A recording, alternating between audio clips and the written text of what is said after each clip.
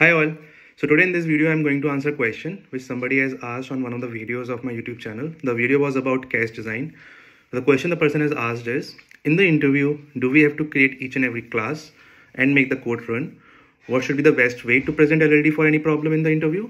Because we are bounded by time, and how to make the best time out of it, right?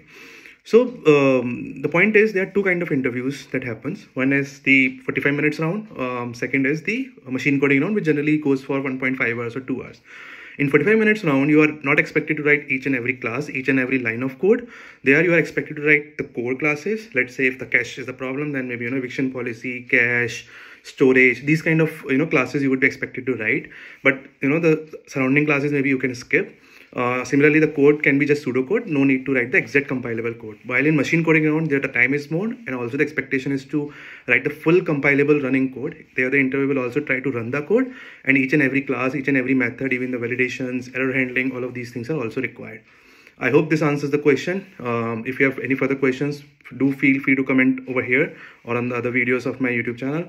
What I'll keep doing, I'll be picking up questions regularly from those videos, and I'll be creating smaller videos on those questions to answer them. I hope you're liking my videos. If you like it, please share it with your friends. Please put a comment. Also, please follow me so that you can get notification for the future videos. Till then, bye bye.